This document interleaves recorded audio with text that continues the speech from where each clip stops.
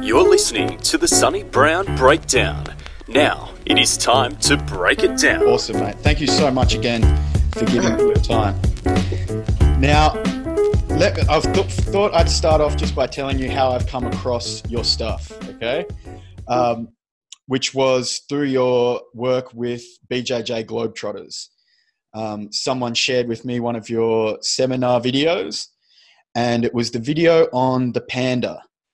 And I started watching it, and look, I got to be honest, I spent a lot of time scratching my head, just thinking I couldn't quite understand exactly what it was that you were showing. And then I get to the end of the video, and you do explain that it's, it is from folkstyle wrestling, college wrestling, NCAA, and it was the short sit essentially. And it really made me think. I just still couldn't quite understand what it was you were showing. And then, so I took that to my wrestling coach, who I'm lucky enough to train with a folk style wrestler, and showed him, still scratching my head. And he's like, Sonny, I've been doing that since I was 10 years old. What is this? But the more I thought about it, I think I get where you were possibly going. I watched some more of your other videos, and it seemed to be that there was a difference with you in two areas, one being what you taught and how you taught it. And so I was thinking, like, for the positions that you're teaching with, like, say, panda, running man, even the turtle positions, let's just focus on panda specifically to begin with.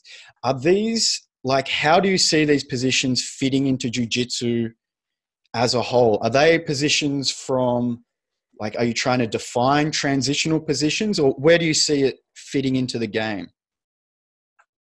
Oh, actually, I will actually film today with Ronald. That's kind of a couple of meters from me right now, sitting there. Yep. We will film a new video about, let's say, the idea I call, like, let's say at the moment, 6+2 side control, bottom. Mm-hmm. Because there seems to be totally belly down and totally flat on your back would be very bad positions, yeah? Correct. In another story would be why Jiu-Jitsu is teaching most escapes being flat on their back anyway. I consider it a very bad idea. But there seems to be like 6 positions in Jiu-Jitsu in a bottom game that I use, that we have defined, that are so-called bottom positions. And only one of them, the crazy part is, like, only one of them is the position that is facing opponent. All other positions are a little bit showing shoulder, showing more back, showing less back. Let's say I can have running man, let's say I'm facing you right now, let's a little bit like in an angle maybe. Mm-hmm. Then I can do running man towards you. So kind of putting my chest on a mat, more like, going to the turtle towards you. Mm-hmm. I can have running man away from you. That's the second one. I can we call it still like a hawking position, but I can tilt my shoulder away from you. So that's third. I can have panda. I can have third, turtle. So that's 5. And only me facing towards you is one position that's mostly everybody's teaching. So okay. We have actually, let's say, we have defined those 5 positions that also exist in Jiu-Jitsu, that I know very few people actually spend time on getting good. Okay. So those pandas and running mans and hawkings that I play with names these days, could be like, turtle, panda would be sitting turtle. So running man could be like a half turtle. So everything is more like a back exposure. So in that sense, I call everything a little bit a turtle. So I play with names, Mm-hmm. So that would show the unification of the system. So otherwise people see like, oh, it's a hawking, it's a running man. They're like separate moves. Mm-hmm. But they all carry the same idea in them. That's basically starts with turtle, like the way I do it. And so those pandas and stuff, they're all defensive structures that I can stay long enough in.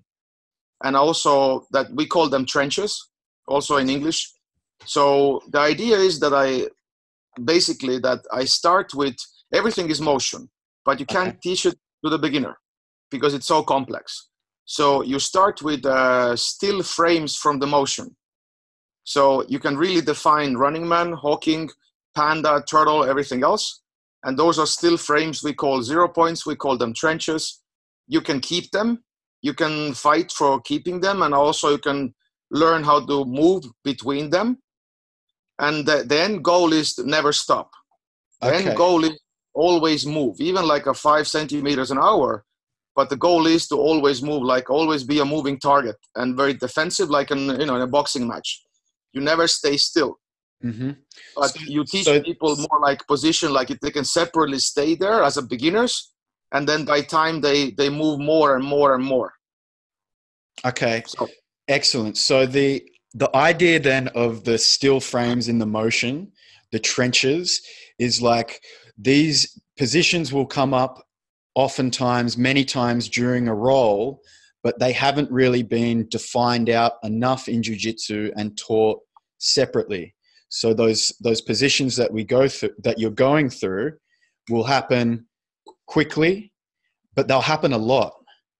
And so you're saying that we should take those, they happen enough, even if they're only momentarily, and teach them as their separate skills, because over the length of a roll, we might be there dozens of times, and we should build up our skills in these particular areas. Yes, because just, going very fast to a turtle from side control, let's say away to turtle, that takes skill, because that's a very big motion.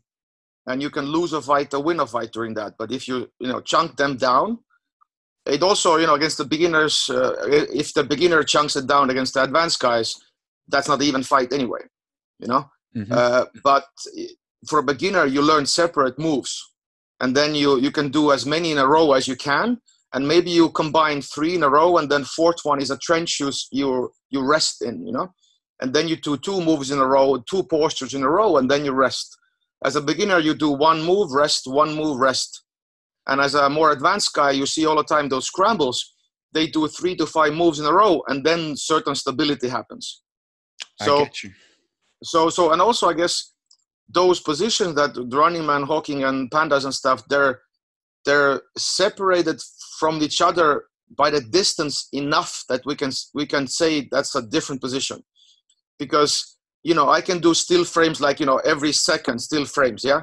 Mm-hmm. Then you would have like 100 positions like in a row. That would be insane. So those positions are different enough so we can go like, okay, this is a position, that's the position, and then let's manage the transition. Mm-hmm. But the transition is also still frames, but we skip that, do it faster. Understand what I mean?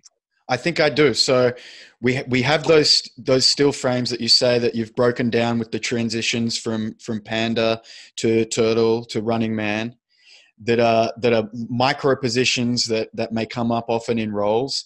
And then while the beginner might be able to transition slowly between them, as people get more advanced, it'll just happen much quicker. And then to the untrained eye, it might not look like any position was established at all, and we just call it a scramble. So that's basically it, because I actually can do it I'm not a world-class athlete in that sense, and I also know my level against who I can do it, But I can do it in my level, and that's a black belt level. I can use those single positions and stay there against other black belts. So the choice is, I give choice to people. So if you're more tired, you can use more often trenches. If you're more fresh, and also we say like environment dictates the tactics. So if you're in competition, the clock is there, do faster, be better shape, move, don't stop. But if you're rolling around, then there's no time limit, like lots of time in camps, people just roll, when submission happens, it can be 20 minutes. So I'm 42 years old, so I can't go like, 5 minutes explosive and then I'm just dying out next like 15 minutes.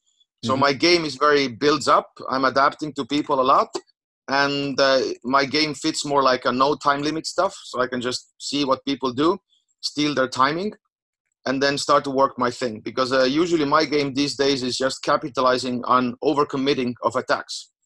Because that what I can do myself is very weird for most people.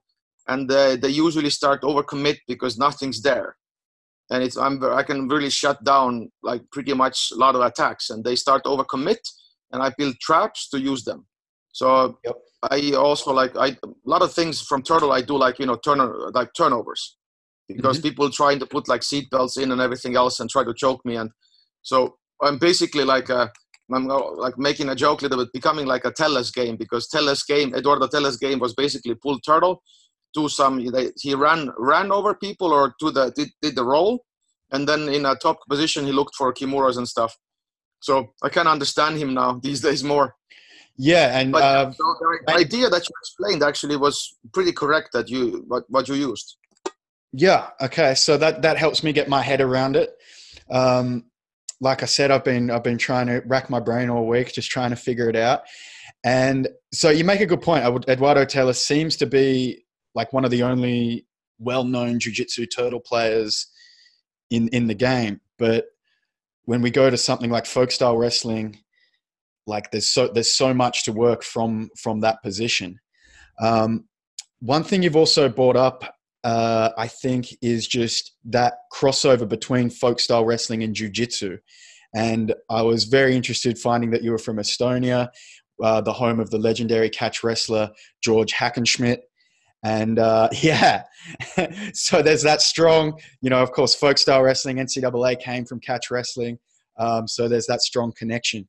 And I was very interested to find out your opinions then of what further can be integrated from NCAA, collegiate, folk style wrestling back into jiu-jitsu.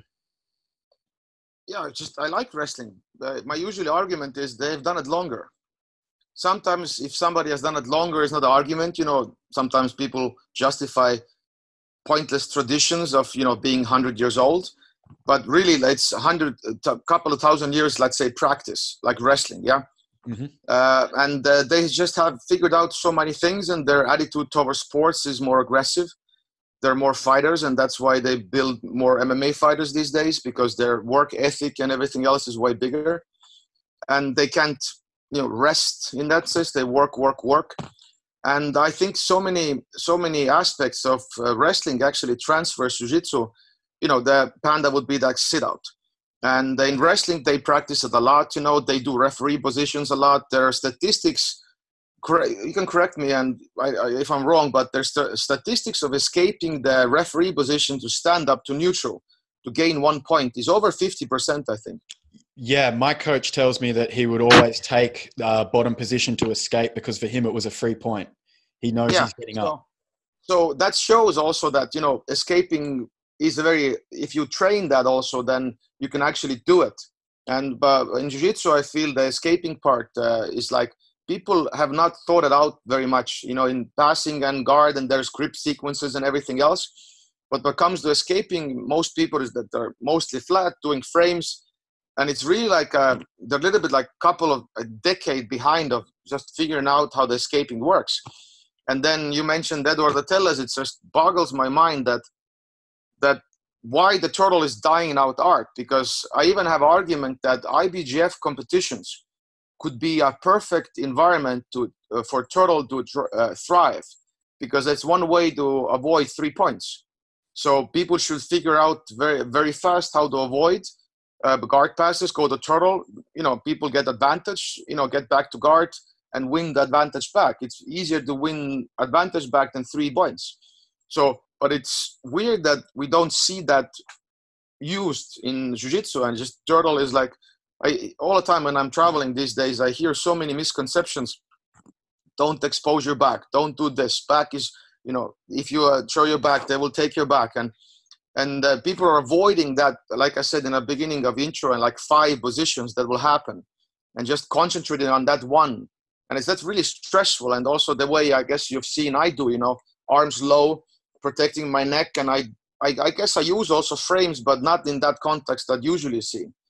And it's very hard to get underhooks on me. And then I don't need to use those traditional frames so much. I just, use stiff arm maybe. But it's very super hard to cross face me and everything else. So I think I'm trying to, I'm not scratching the surface. I think there's already, it's already pretty deep. But I think people need to have like a certain paradigm shift towards escaping, that you actually can turn away and go, and you can turn also in. And that if you have both directions, then you can play with jab cross a lot. Mm-hmm. Fake one and do other, and everything opens up more. So in that sense, yeah, there's lots to do in escapes, and also wrestling. What also transfers a lot. This is I'm very proud of that. We call it unsweepable. Okay. There's a system, kind of like against the sweeps in jiu-jitsu, that tries to answer with moves called Elvis, butt sprawl, and forest. Elvis would be like, turning the knees in and doing Elvis Presley. Butt sprawl would be like, on your butt, but head forward, not like a sprawl. And forest would be like a run, forest, run. Like wrestlers call it a kick out also. Okay, yeah. So we just have more fancier names. And we try to answer gi and no gi sweep problems with the early, mid, and late stages using wrestling tactics. How to be a higher man, how to attack their legs, and how to put their weight back to their upper body. So I could stand up faster than them.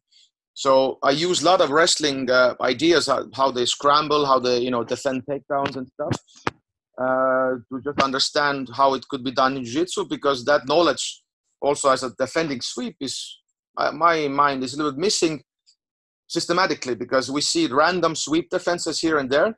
But if you look at like NCAA, like how they, every second you do this, then you're late, you do this, then you're late, you do this. They have everything sequenced out in a timing wise.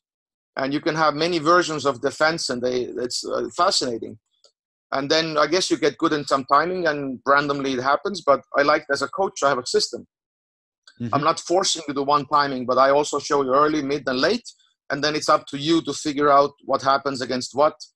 Try against beginners, more late, competition, be early, blah, blah, blah. So there's room that, like I said, environment dictates the tactics. But wrestling has helped me a lot, and staying on top more and fighting for top and being that kind of annoying person that don't fall. And also in wrestlers, I've encountered the Estonian wrestlers. Alo Toom is one of the best Estonian Greco-Roman guys. Priit, I'll just get you to stop. I think the mic is getting bumped. Bumped? Yeah. Oh, that sounds okay now. Okay. That's all right. I will hold it like this. Okay. So I sparred with many years ago with Alo Toom. It's one of the best Estonian Greco-Roman guys. And he basically killed my jiu-jitsu back in the day with just parterre, being on top. Yeah, okay. And he was talking about just keeping his shoulder parallel to the mat, not letting him tilt anything. And that's why we have I use a lot of terminology in jiu-jitsu. We call them Greco-Roman shoulders. That means keeping it more parallel, not letting you tilt yourself over 45 degrees. So I've got a lot of inspiration from wrestling. So I really appreciate what they've done. So, yeah. Okay. That's a short answer. Beautiful. No, that's definitely answering my questions. So one thing you've brought up is a couple of times making metaphors or parallels between how we train jiu-jitsu and how we train, how boxing is trained. And I want to delve into that a little bit, because I think I was trying to get my head around that as well. And I was thinking it seemed to be a relation to how you thought that boxing is a sport and jiu-jitsu is maybe not trained as a sport. And yeah. I was thinking, is it, say, for rear naked choke defense, where your first emphasis would be to tuck the chin, bring the shoulders up, which is something that everyone learns over time, that is probably the most important thing to do. But yet to a beginner, we might teach them to pull the hand down after it's already over our head and clear the neck. And is it that you're kind of making the comparison that we might teach jiu-jitsu the way we would teach boxing if it was teaching a boxer, instead of to how to parry, to how to respond after being hit 5 times? I'm more thinking, when I compare to boxing, I'm more thinking about the sport aspect of it. And also, you can use the same as wrestling. Let's say, stupid question. Have you ever seen a wrestler do a double leg without a snap down? So it's always a setup. Mm-hmm. So everything in boxing and wrestling is usually taught with a setup. So in jiu-jitsu, let's say you just, I take an underhook, So how do you take an underhook? For example, you see many videos of open up any YouTube video about turtle attacks. And people are like, oh, I get a seatbelt here, now I take it back. So I'm like, no. Show me how you get the seatbelt. Because I can tell you my own, experience is not that easy when you do defense nicely. So you have to fake it open, play tricks, timing wise. And then like you would play open a boxing guard. Mm-hmm. So fake left and right, move around, and then lure them out to reach maybe, and then you're in. So first of all, we have to talk about that when we're teaching jiu-jitsu. So it's a sport. And also what my, let's say again, jokingly, what my black belt, Chris Payne from Stafford said nicely, that I'm trying to teach jiu-jitsu when you fight out of the posture. So you would go like, it's not like technique, but if you fail, do it again. If you fail, do it again. So I'm trying to more like I'm fighting out of the posture and then coming in. I'm not trying to build like a lock flows or something. I'm being very, like you saw in the Banda video. Somebody gets underhook, I pummel in. Mm-hmm. Somebody gets underhook, I pummel in. So I can build a complex technical, exchange there. Like, you do this, I do that. You do then this, I do that. But that takes super much time. So, but if I just, deny you the pummeling and pummel elbow in, I'm doing more like a, wrestling and sport manner. I'm keeping it simple and I'm just referring to my posture. And let's say, I don't know, I have a grilled chicken, open guard retention system or guard, whatever it is. So I'm fighting out of the one position. I'm keeping the structure like a guard up and I'm fighting out of that position. If I fail, I pull everything back. So there's also like open guard 0 point. So when I'm talking about boxing and stuff, I'm saying like we should concentrate on those positions, and maybe the options what we teach are then more optional, so to speak. If you want to do more, you can do more, but you can actually get away with less. And also, I guess I'm advocating one theory would be that I think in jiu-jitsu we teach too much crazy combinations. Mm-hmm. that we never see in a fight happening in a mid to high level sport, our sport. Mm-hmm. So because people run out of good techniques very early, and then the sweeps has to get crazier and crazier. I'm saying that keep the open guard, still do the same goddamn tripod sweep forever. Understand? So you don't have to get like but then the question is, how do you make it interesting? Because people get bored. That's a good question. Yes. And the question is, you have to teach jiu-jitsu as a sport. So because if you make if somebody does boxing and then you teach them a jab and then it's like introduction phase and that's it. And then another day you teach a jab, that's it. It becomes boring in a week. But if you do jab games, then the jab will stay interesting forever. Because you can do jab games against better guys and everything else, Mm-hmm. Have different rules about jab games, So, and let's say armbar from side control, like, far arm side control. Mm-hmm. If you just do a typical class of, half an hour warm up, 3 techniques randomly picked, and then you spar in half an hour, this is a very bad class. Mm-hmm. Because you will not integrate those 3 techniques to a game later. So how I would do it, let's say, is sport manner would be, you, as a beginner, you take the really close to armbar finish position and you resist. If your success ratio is like, 5 out of 10, you move one step back from the armbar and you try it again, resistance till the end. And black belt, you can start pretty much from the pass, having the underhook, and then you work yourself against resistance to the armbar. So that simple armbar that you learn pretty much in first day can stay interesting forever because you add resistance to it. And it becomes like isolation sparring, isolation drilling, depends on your level. Because against another black belt, I think if you're a black belt, you should not do 100% because their defense is good when you're learning something new. So against another black belt, they would use maybe 60, 70% resistance. Mm-hmm. And you would, try the armbar. If you succeed too much, raise resistance. If you're a black belt and you do it against purple belt, go 100%. They can resist 100%, and your job is to do armbar.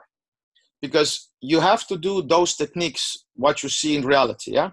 Yep. Like scientific process is you watch the reality and you test the reality, and if the results are different than reality, your test is wrong.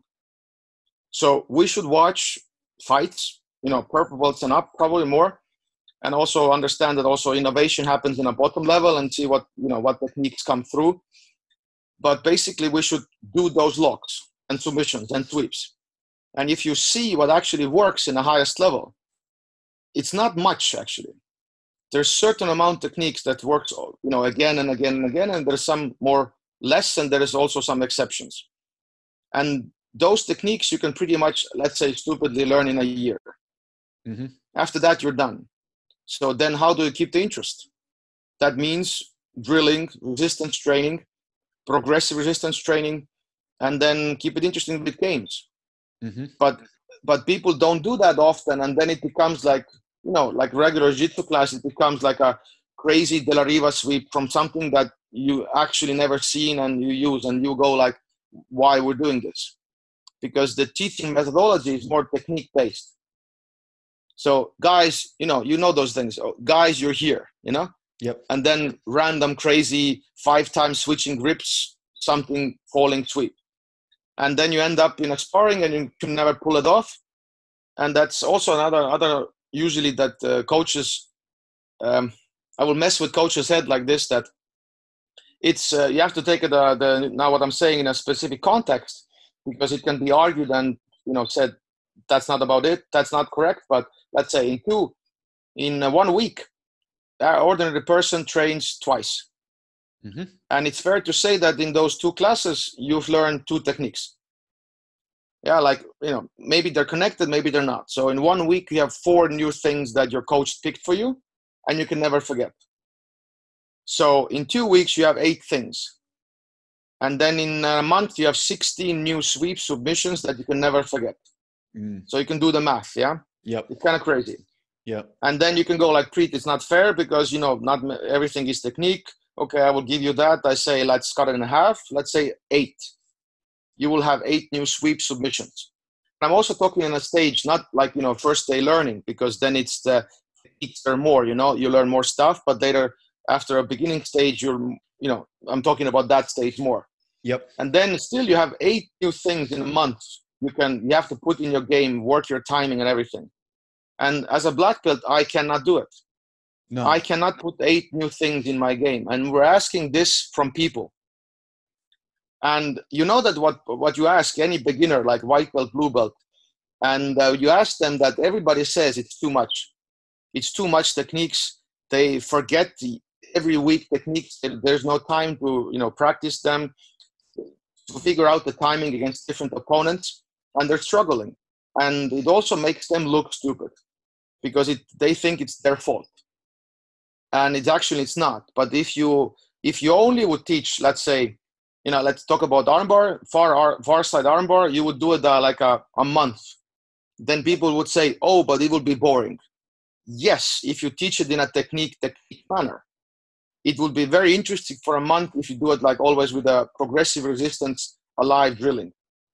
Mm-hmm. And then people will be very interesting because if you get success, you just move further from the goal and you start from the later from the goal, yeah? Okay. And you just work yourself again towards that armbar. And you really can pull it off in a sparring because you're mimicking reality.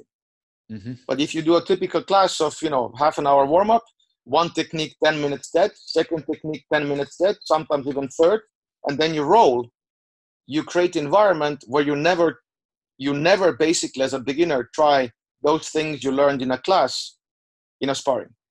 Because the resistance kicks in, the timing is there, and your failing rate is too big and your motivation goes down right away. Okay. So in that sense, because I haven't learned jiu-jitsu I guess we did like, progressive drilling, but even like a sport, like a concept of sport. It was still a little bit an art. Yeah. But so these days I'm advocating more. We have to teach it more as a sport more. Still, it's an art, and sport also is an art form. But I think that, those lock flows, or sometimes people do techniques very specific, you open the guard, you do a knee slide, you take an underhook and do armbar. Mm-hmm. That's the worst teaching method ever. in jiu-jitsu, because you give them super specific option from the chaos. Mm-hmm. And for that option to happen, it has to be a miracle. So I rather teach how to work a jab, and so it's like you learn to make options yourself. Like if you okay. So timing is like, okay, options are here and there, and then you work and they resist, but they have to lose. They're a coach, the training partner. So it's about, you learn also timing, when to change techniques, and not specific poetry, like just 1, 2, 3, 4. But because in a fight, you know that they're going to resist and nothing's working. Like if you have to do 5 techniques to work an armbar, that means they have to do 5 consistent mistakes. What's the likelihood of that happening? So they look cool for beginners. I know why they're appealing, but those techniques will fall apart like in a second when you try them in a fight.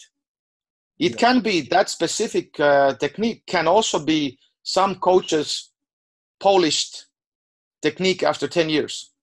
So that will be their specific exception that they built for 10 years. But what is your argument to teach it to others that it take you 10 years to force that specific route? You understand? So people have to find their own combinations that work for them. So how do you build up that environment? And only by sports. Doing the live drilling, progressive resistance, and people learning about the timing and making their own choices. Sure. So more about, that's I hope you got like an idea that I'm advocating more. I think I did. So it's more about giving them the main tools, or like maybe the main notes. If I was to use a musical metaphor, we're giving them the main notes and then letting them play their own song, or get on their own timing. Yeah, using those those positions, also escaping ways, the hawking running man. So I am never about escapes. I'm about survival. Mm-hmm. So I will make you survive using those 4 positions. I will teach you how to keep them, how to transfer between them, and escape is yours. So you can do a stiff arm, rollover, pull guard, spin, stand up, who cares? You would have to know those options. But what do you pick is about like a specific situation. Mm-hmm. So we could do a drills where your main objective will be safe, and then if there's a call-out drill, escape like a 10-second window, or if the drill is, you can just find escapes yourself, and then you feel when do you escape, because it's a feeling process. And they can resist more, they can resist less, and you will figure out the timings and when to do what. But my thing is to keep you safe. Like let's say in a boxing also, I give you a footwork. I teach you to bob and weave and slip and duck, and then keep your arms up. And then punching, when to punch, you have to figure out yourself. Because that's what you find out with working with a progressively resisting opponent, doing drills.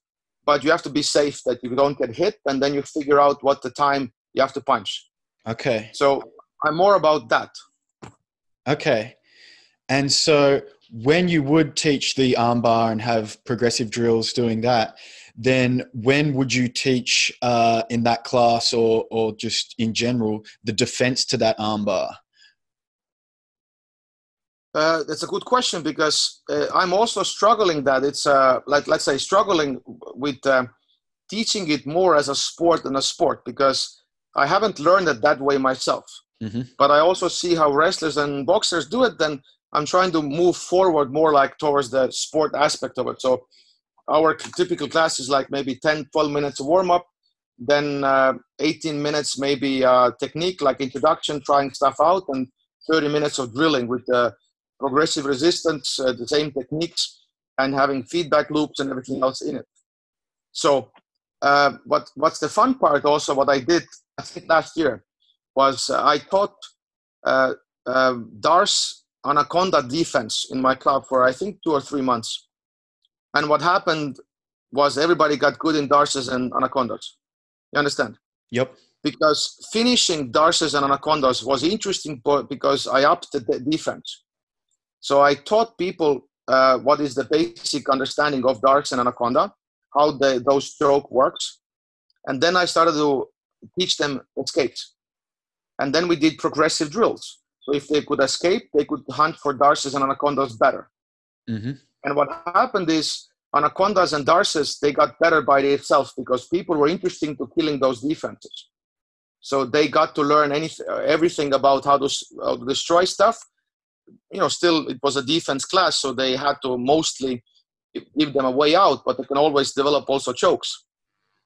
Because when you don't do defense, what happens is the people get bored finishing submissions. Understand? Because if the defense is low, they do anaconda and they do it again, and they can't escape, and then motivation goes down. You want a new lock. Yeah. So it's weird that if you teach defense also, and I tried it last year in my club. I literally did it and people just anaconda darts 3 months, so I could do both skills. I could do defense and actually attack in 3 months together. So if you ask a question how you would teach an armbar, then in that case, I would say do an armbar, and then I would have to, in some classes, show the defender the right things to do against an armbar, and do it slow so your injury risk is low. And then another guy that finishing armbar tries to overcome those things. But the defender has to do the right thing. Otherwise, you just, trying to finish an armbar against the stupid people, yeah? Mm-hmm. So that would not get you anywhere. So defense has to be intelligent. So they have to do the right thing, like some hitchhike stuff or whatever I put in my YouTube, turning the reverse hitchhike, yep. Maybe you have seen that. So I would have to teach them the right things, what to do, so they could develop their defense also and also lose. But it's fun to lose because you know what you have to do and you just make it better. And if you make it better, people are, again, more interesting of finishing those arm bars because your defense is up again and I'm still having fun. Because if you don't up your defense, it's getting boring to finish those arm bars. That's why also I use the methodology of moving away from the arm bar, getting more and more further away from armbar because it makes it interesting because it's harder to get to the armbar then. So you can make the drill interesting by moving away or also upping the defense or both. So you can actually both ways, defense and then, they attack and they lose, or you do attacks and just teach the bottom guy to get smarter. So give them ideas that they can play with as a defensive partner. And then their also defense actually gets really good. But they also learn to lose. And it's fun to try defense when you lose, when you're training partner as a coach. So there's nothing personal. You have to lose. Yeah. So the mindset of losing is different and they're having more fun experimenting with defense and losing. Mm-hmm. So I'm more about teaching like that. And I think it makes more sense. That is fascinating, the idea of, focusing then on defense as a way to improve people's offense. I hadn't thought of it like that. The only way pretty much to push the defense. It's the only way to push the attack up is to have a defense. Otherwise, everybody got bored. That makes sense. So let's break down just that drilling even a little bit further. So when you do the progressive resistance with the armbar, would you say you would let it be extended at different levels? For like a beginner might just have to try and, they might not even have a grip located, but a black belt obviously would be with a full defense locked in, or is it just the person's energy that they're putting into the defense? Let's say, good question. Depends. Let's say if you're let's take extremes, white belt and black belt. Yeah. That's why those white belts and black belts can train in the same class and both are having fun actually if you do it better. So white belt, if they're partnered up with a black belt, then I would suggest white belt starts in the very end of an arm bar against the black belt. And pretty much I think they can tap the black belt out. Mm-hmm. Yeah, they will go the very end, elbow to the stomach and just go up and then black belt taps. So if you get that awesome feeling as a white belt, you see everybody's human, black belts are human.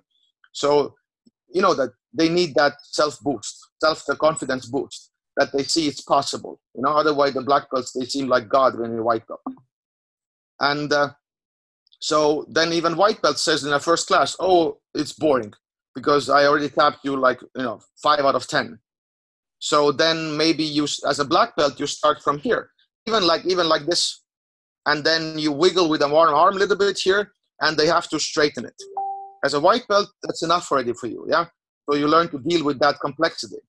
Then you can add maybe, you know, they connect, and then you learn to shut down the other arm, or you pull the arm in, Yep. and then you break the other arm.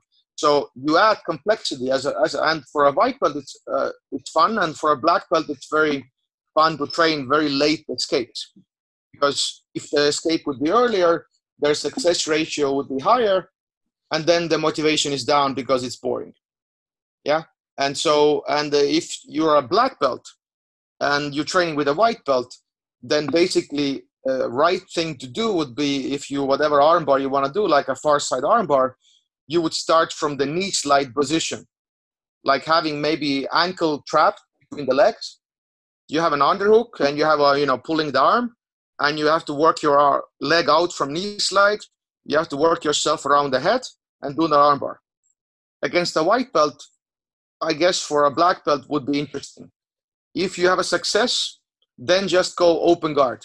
Mm-hmm. Try to pass their guard, certain knee slides, whatever you choose, certain specific you want to work, and then get to an armbar. Then against the white belt, learning this way, even for a black belt, is interesting. Yeah, so you create your own kind of resistance that is manageable, and that gives you something. Because then maybe you learn, like, you know that end is easier because they're white belts, they don't know it escapes.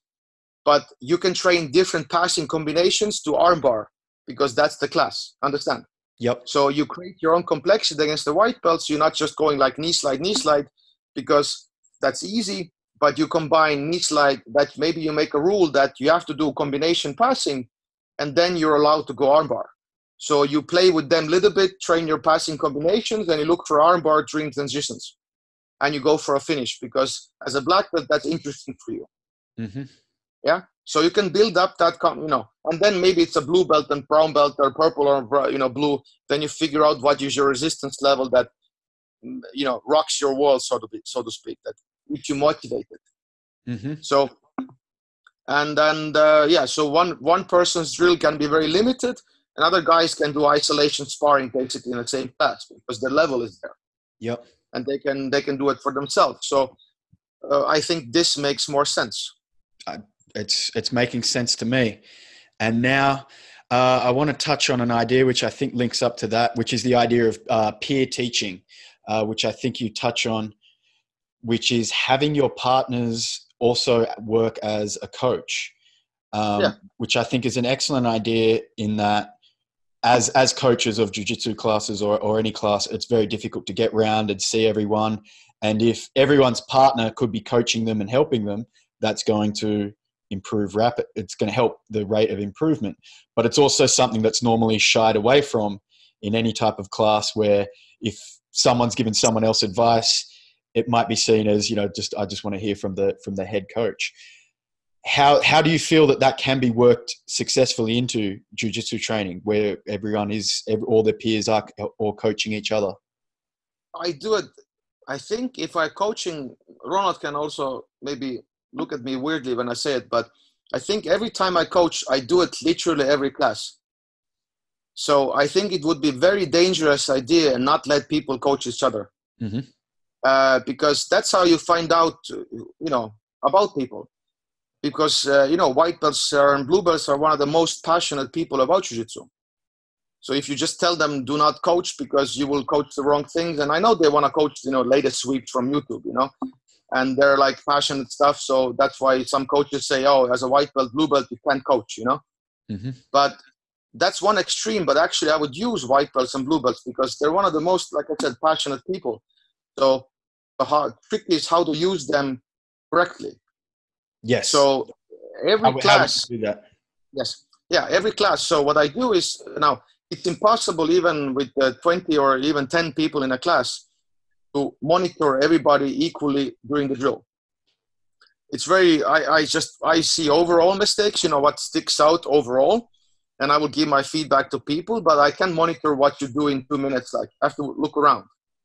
So, but people need attention. People need feedback and everything else. So that's why we had feedback loops.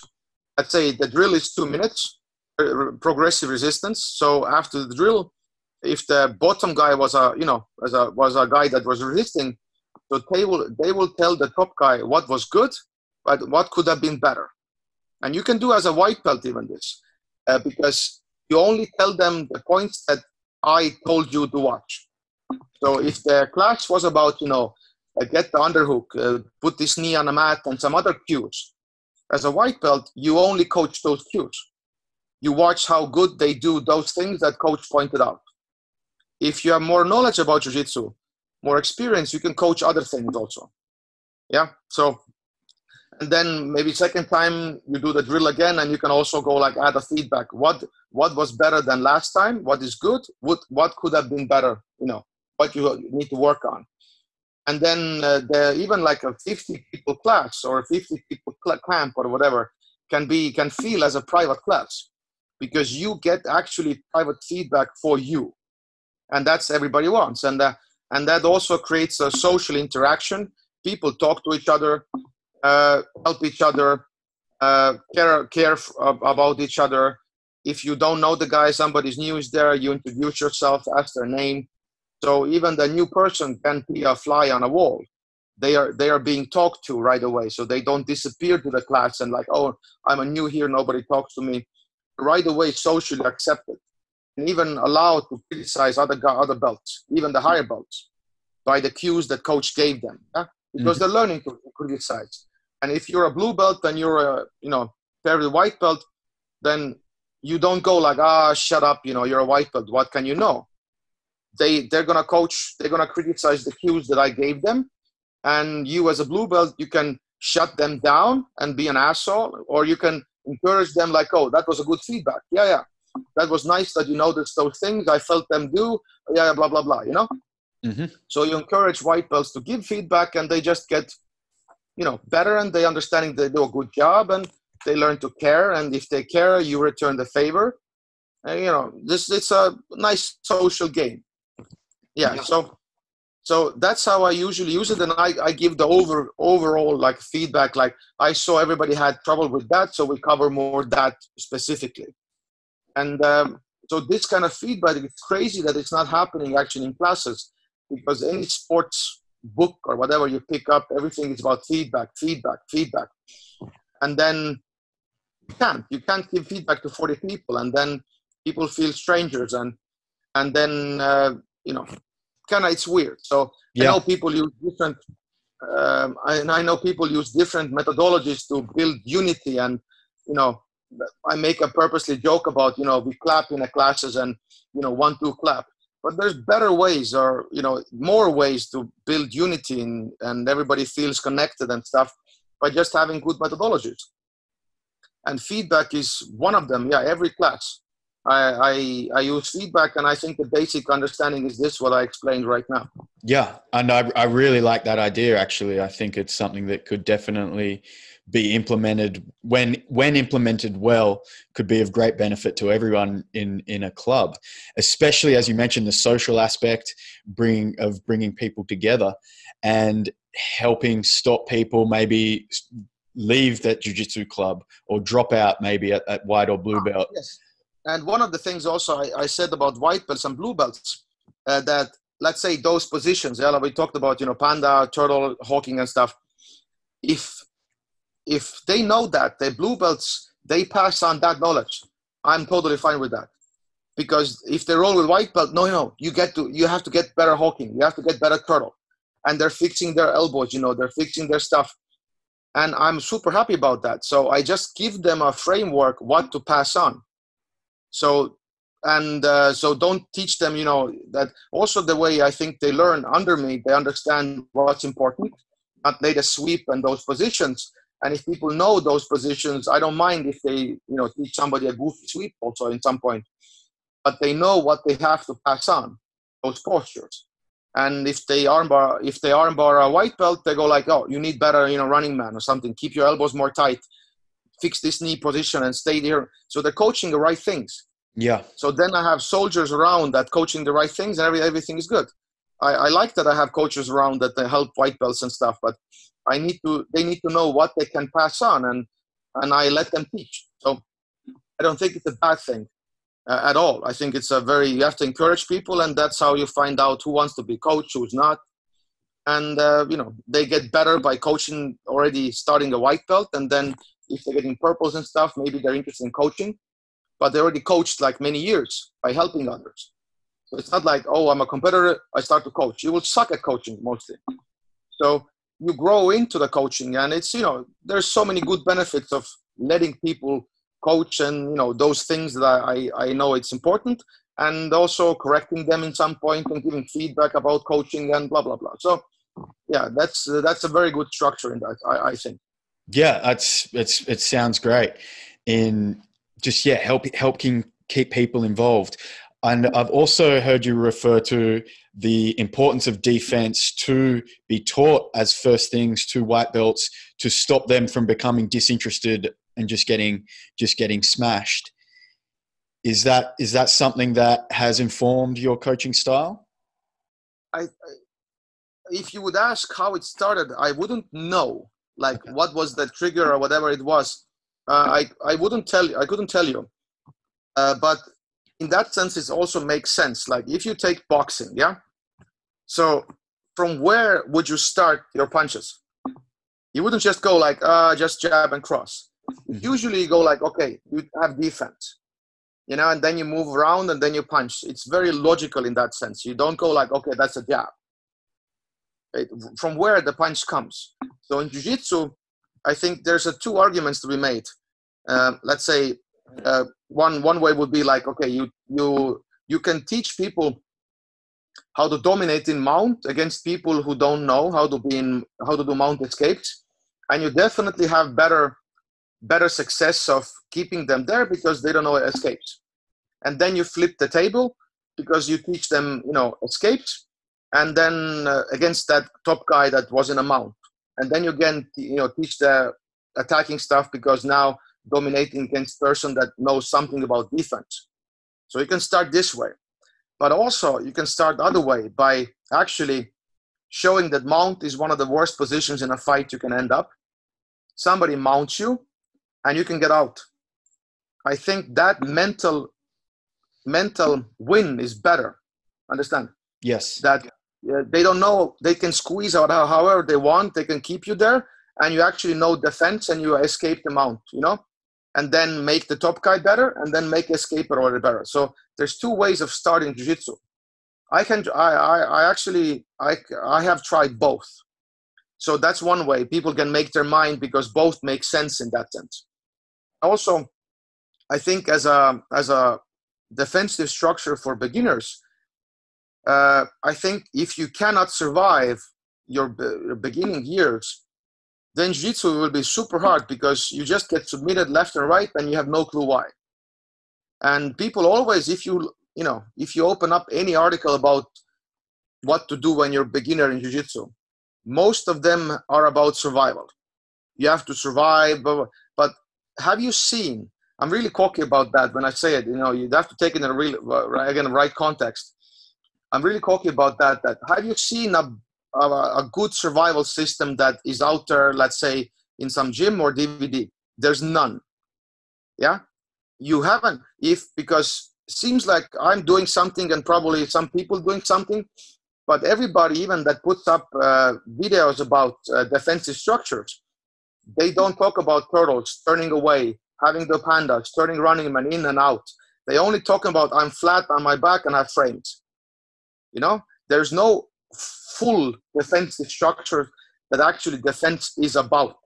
Yeah, they're teaching chunk and you go like, okay, that's it. But that's not enough. You have to teach everything there is. And then, yes, you can argue that it's better to turn in than away. I agree with that, but you have to have them both. Mm-hmm. And then let people make decisions. Because we clearly see they both work. People use getting up, turning away in MMA all the time, and they're actually getting up. So why are we not teaching those things? In Jiu-Jitsu, there's enough evidence, people turning away, getting up, escaping, everything. But we're still saying that's bad. Wrestlers are pointing out that you can actually turn your back and get out. So the evidence is there. So why we're, no, back exposure is back. Yes, we agree it's back, but you still have to do it. And if you have a chance, you escape earlier, but if many cases people are good, so you don't have that chance. So what to do then? You can't turn in and you're afraid to turn away and you flatten yourself out basically. So that is a very dangerous mindset to have. So if people are talking about survival, then I'm feeling maybe somebody else somewhere, but I'm actually trying to come up with a system, and there is already a system that answers that problem, that I can make beginners less tappable.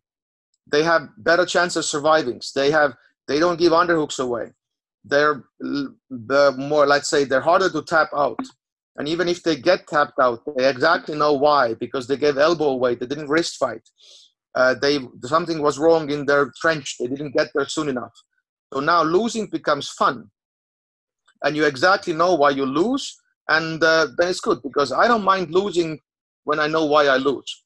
But if I don't know why I'm losing, whatever game I play, it frustrates the shit out of me, because I have no clue what my choices are making, you know? So then what's the point? I do a choice and I get the results that I didn't wish for. So, but if you just know the choices and then you just make it better, it's like my system is pretty much like a jab.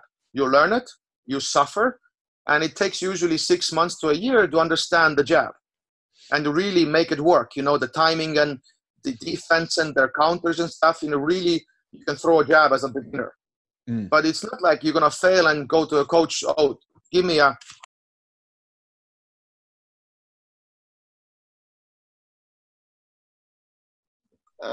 anyway, so survival, sorry. Yep. So I'm teaching usually also like escapes differently, in that sense that I'm spending, some consider even way too much time on those positions. And but then I can, if they know all those positions, transitions, they can add any escape they want to the system. So, and some people are, you know, prefer some escapes, so I don't teach them a style. I teach them everything, kind of sitting up, turtling, pulling guard. And because you need jab, cross, and hook, and then you can, you know, trick people. And then you just spend time perfecting it. And then you get bored of doing one escape, and then you add something else, and who cares? So I give you the freedom to do anything. And so it's a different way of teaching jiu-jitsu, kind of, because you will get super bored. I get all the time this feedback that, Priit, when should I attack from those defensive structures? And my answer is, whenever you want.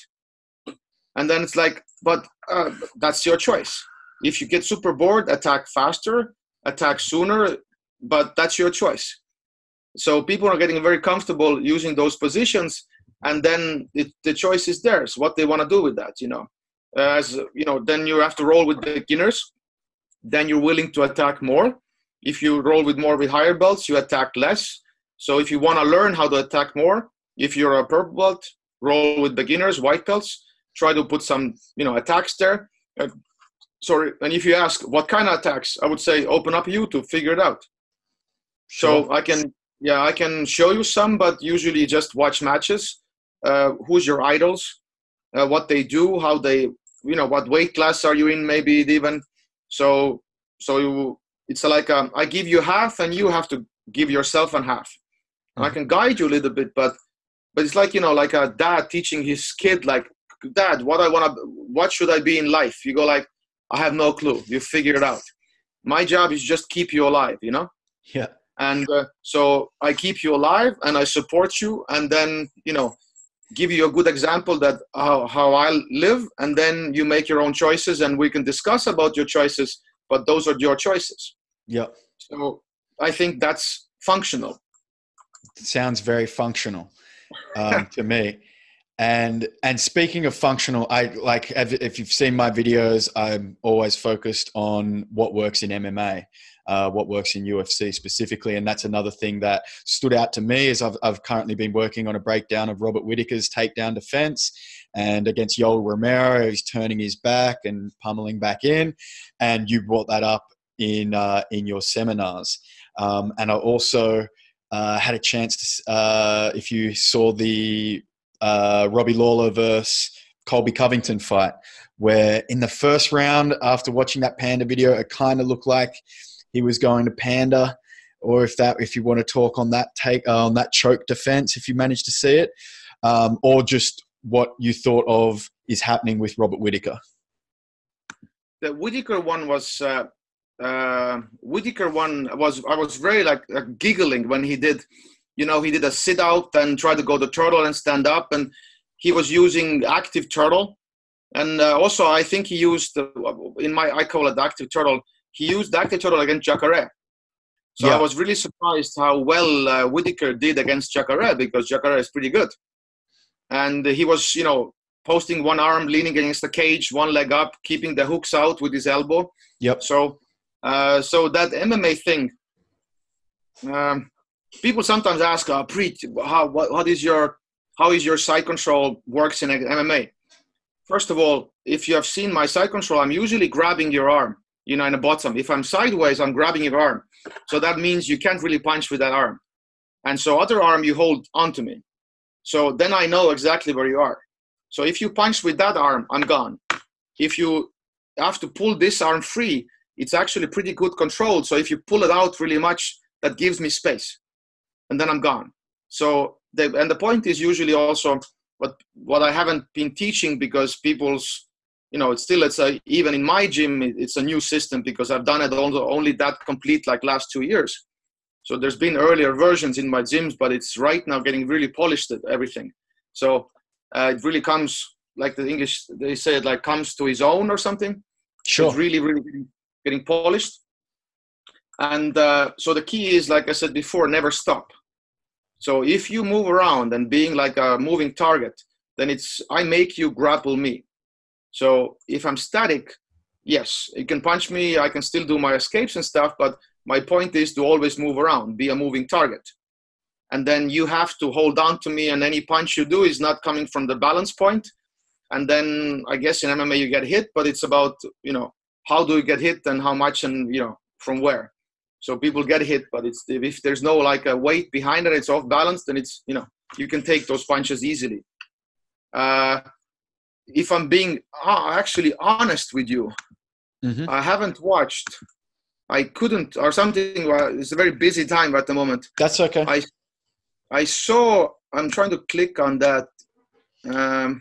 There's a moment in the Robbie Lawler Colby Covington fight where it's Covington's trying to get the hand under the neck, and Robbie Lawler is just sitting there, chin tucked, shoulders up, and keeping. So it's a first round in third minute. Yeah. Wait, it's a third round and in 3 minutes, I guess. So the first round, 3 minutes in. If you can see that. Yeah. So there's been pandas and stuff around, and I usually, if people always ask like, what is the panda? So I usually tell like the wrestling sit out. Yeah. So it's about in a 2 minute mark, I guess, then if you go backwards, or is it 3 minute mark? I think it's 3 minutes in, because it starts then. 3 minutes. There's a turtle. See, yep. He turned away. Nothing happened. So turning away and playing your back forward happens. So there's turtle. Yep. He forces up.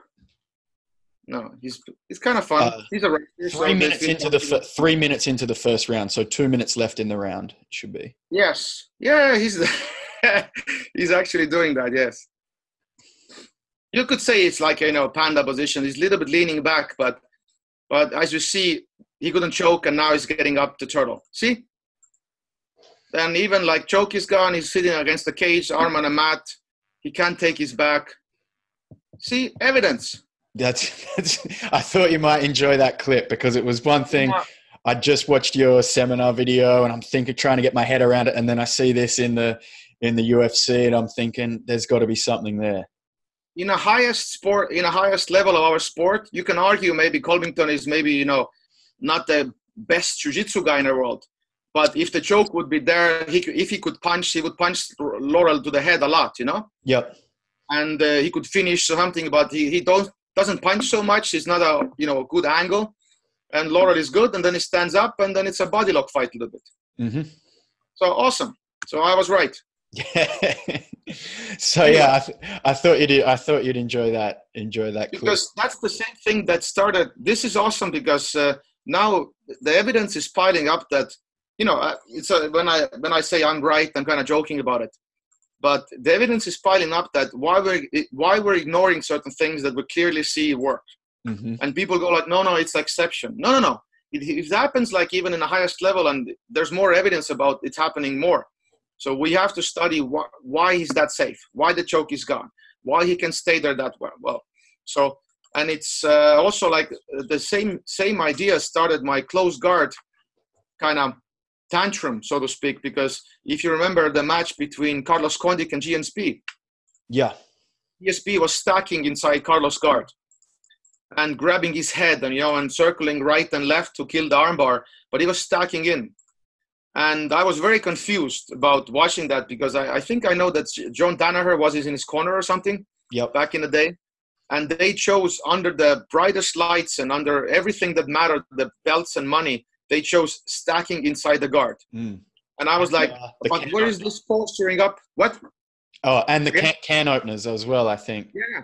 And where is this, posturing up and no, you can't can open because they're going to armbar you. And I was very confused because in Jiu-Jitsu world, everybody's teaching posturing up and saying stacking is bad. So, and the evidence is piling up. Jiu-Jitsu guys, they're like getting killed also in some point against stackers. They're always aggressive head forward stacking inside the guard, and a lot of Jiu-Jitsu just doesn't work because most Jiu-Jitsu works against people that try to posture up and not go stack in. So I'm not saying that stacking is the best way. I'm saying stacking and standing up is that they're both extremes. You have to do both.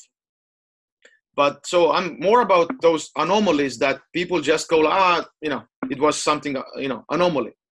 But I'm very interested about why those anomalies work. And it's not only one time we've seen those things work, like stacking in a guard or what Robbie does, or so I'm always curious that it sticks out to me. I have no clue why, but I have to figure it out. But because I see when I see also Robbie there, for me, there's a postural logic there, that why the choke wasn't there, why the hook was gone, why he leaned against the cage, and the punches are kind of weird from that angle, so you can take them more. And then you stand up and fight the body lock, and then you turn in and everything is good. So I'm not saying that, but people get me wrong. I'm not saying that you should play this voluntary. Probably Robbie would also want to, be facing Colby Covington. Yeah. But if you have no chance, if you put in that position, you have to know what to do. So the likelihood of you turning around and facing your opponent would be higher. Because good people will expose your back, so to speak. And then how do you deal with that? If your only excuse is, I will never expose my back, then if you look for evidences, you're wrong because people's back is getting exposed all the time. So why we're not dealing with those things and why we're not building our defenses and then we turn back and face them, that's obviously better than turning away. But we see, if you would see that this theory of I will not just expose my back would be true, I wouldn't, rant about it so much. But we clearly see people's backs being exposed. And then the defensive level goes down. And then we see tell us and kind of nobody can take his back. So why this skill of Jiu-Jitsu seems to be disappearing. And then we see wrestlers, they're actually spending a lot of time facing backwards and dealing with people, getting body locks and working with, certain sit-outs and Granbys and dealing with those things way, way more than Jiu-Jitsu does. Because that's good people will expose your back. And it doesn't mean always takedown, but when you train, then, So it's always kind of like the arguments for other things of just avoiding all the turtles and everything is very bad. And it's a logical fallacy. So I'm more for and also when I said in the beginning, that's, the sixth position, it's kind of crazy that we just avoid the 5 and just concentrate on 1. It doesn't make any sense because the likelihood of those 5 to happen is pretty big.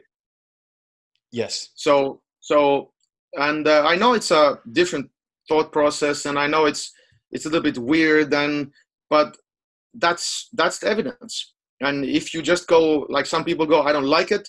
So then you're just ignoring the evidence and, you're left behind. So there's nothing personal that you like or dislike. Science moves on, life is life, and you have to deal with those things. And you can be prepared, you can make your students prepared, or you can go I don't like it. Yeah, and put everybody in danger in that sense. So that kind of seems like a worse idea. It does. It does. And Priit, this has been a fascinating conversation, mate. I really appreciate you giving me your time before you're going to film the DVD on Panda, I think you said at the start. Or maybe it was a different position.